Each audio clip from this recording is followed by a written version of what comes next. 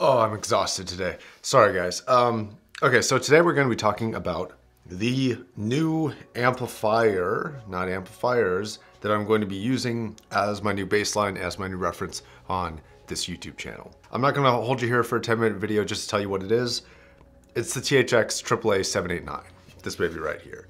This badass of an amplifier is pretty much, ever since I heard it, kind of been the golden standard. I think the price is right. I like the build and the form factor. It's small and compact compared to the NFB1 amp that I had before. It measures super well, so I don't get yelled at for the measurement or from the measurement community. And honestly, as much as I can, I really do like to practice what I preach in terms of recommending something that I will then end up using. Like, that's why I like using the 1990 so much, is because when I reviewed it, it was like, okay, if you do any form of professional work, this is one of the best headphones that you can get.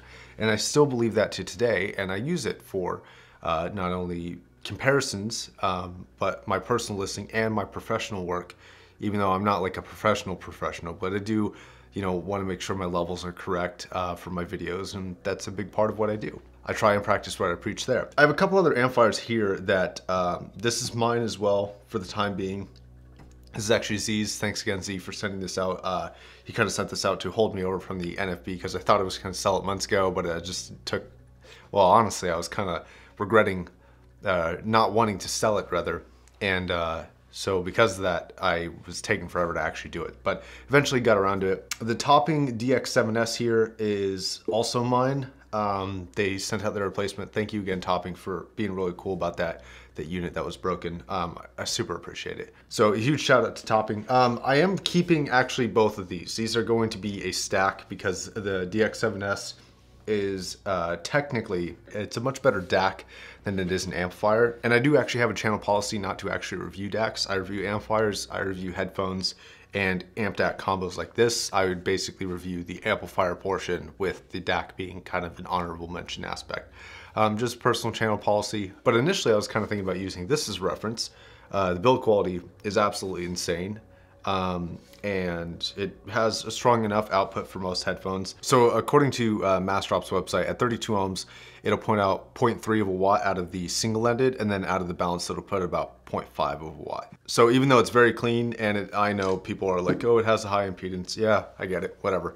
But it does sound very, very clean. It's just not very powerful. So for an amplifier DAC, it's not a bad option. I do enjoy it if you don't require like a ton of power, but I think kind of as a reviewer and anything that I might get in the future, I want to make sure that power is not an issue. So I did use the Jotunheim for a while, and I really do like the Jotunheim. I give it a little bit of shit.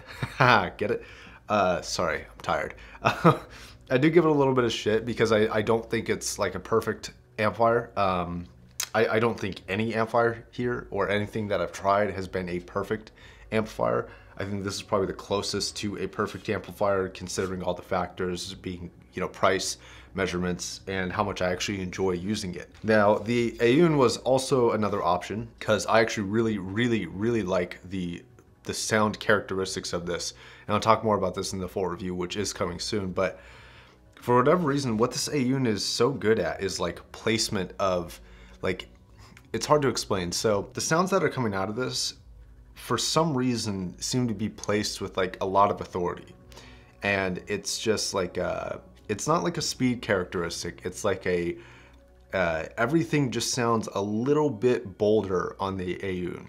Now, I don't know if this is necessarily accurate or what would cause this. I have no idea. It's just kind of a characteristic that I really noticed, like switching from amp to amp to amp back to the Aoun. It was just like, wow, it sounds like, it's like very hearty sounding. It's very cool. It does bring up a question though, that it's hard for me to have like a bird's eye perspective, right? I don't have a 30,000 foot view of this situation because I'm in it. In your opinion, as a viewer, what do you think the importance of the reviewer's year is? Is it super important to you, or does it not seem to change your opinion about what they do? Or is it something that I kind of just have built up in my head to think that, okay, it's important to everybody, but it's in actuality not? Like, I assume you need decent gear. Like, if I was running it out of an iPhone output, like, it'd probably be like, okay, you're probably not the best judge. But with semi-decent gear, like, if it was just this, or just the Jotunheim, or just the THX, or a Dark Voice, which I know, tubes, but just for example, or like even a full of 2, like, would you guys have a massive problem with that, or does it not really matter? And I'm just personally curious. I'm not changing anything about my style or anything that I'm gonna compare off of or reference off of. I'm just personally curious. All right, that's gonna wrap it up. Thanks very much for watching. My name's Josh, signing off.